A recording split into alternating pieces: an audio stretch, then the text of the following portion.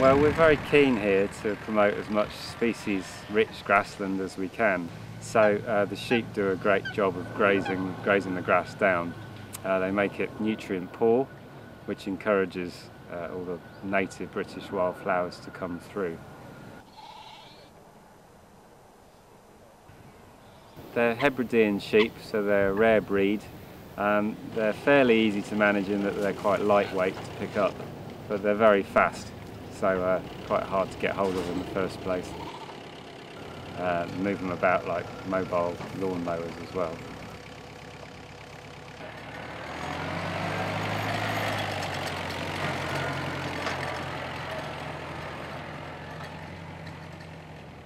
Well, we've been moving a few out to the islands, just 7 of this year's lambs.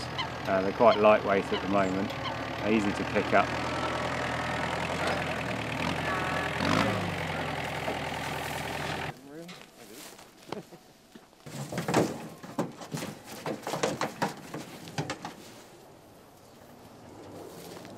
And we've rowed them out to one of our sheltered lagoon islands, and they're going to graze that down. Could take them up to 2 months to get through it, and by the end of it we should have a good sward of wildflowers and shorter grass.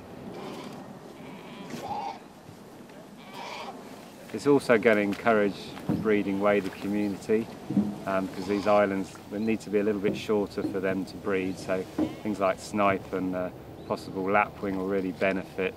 Maybe some redshank as well in the future. So it just saves us dragging all these lawnmowers out there, so we use sheep instead. It's much more beneficial for the environment. Okay. Yep.